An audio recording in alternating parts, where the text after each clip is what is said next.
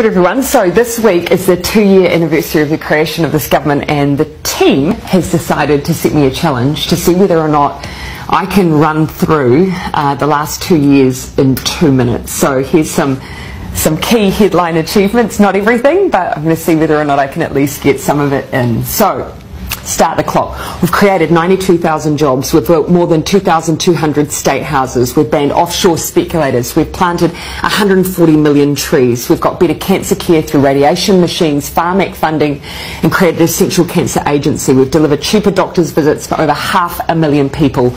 We're taking mental health seriously with mental health advisors and GPs and doctors' clinics across the country. We've increased minimum wage to $17.70. We've hired 2,000 more doctors and nurses. We're building more classrooms in schools for 100,000 students. We've brought unemployment to the lowest rate in 11 years. We've got the highest increase in wages in a decade. We've helped 1 million Kiwis pay their bills with their winter energy payment. We've boosted incomes for 384,000 families through the Families Package. We've increased school funding so parents don't have to pay school donations and NCEA fees. We're breaking the cycle of family and sexual violence with massive boosts in funding. We've deployed 1,607 new police officers. We've made state highways safer. We've banned single-use plastic bags.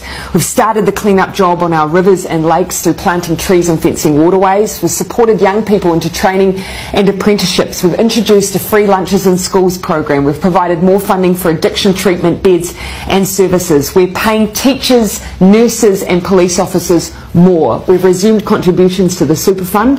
We've set standards for rental homes. We've extended paid parental leave.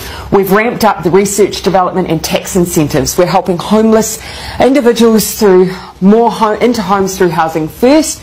We've banned military-style semi-automatic and assault rifles. We've introduced the zero carbon bill. We've started fixing rundown hospitals. We've invested in public transport, extended nurses in schools to cover decile 4 and 5 secondary schools for almost 30,000 extra students. We've passed the Child Poverty Reduction Act and have lifted between 50 and 70,000 children out of poverty. We've provided the first funding increase in 10 years to early childhood education. We've banned smoking in cars with children. We've began the Royal Commission of Inquiry into historical abuse in state care and in care of faith-based institutions. We've set up a suicide prevention office and developed a suicide prevention strategy. We've created Mana and Aki, putting mental health support in every primary and intermediate school in Christchurch and Kaikoura.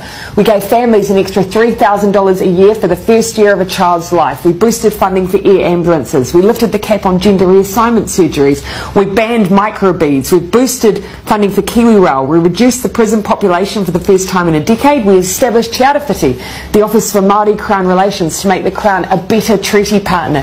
We increased New Zealand's refugee quota. We're leading on the Christchurch call to eliminate terrorist and violent extreme content online, and we're making sure New Zealand history is taught in all schools and kura.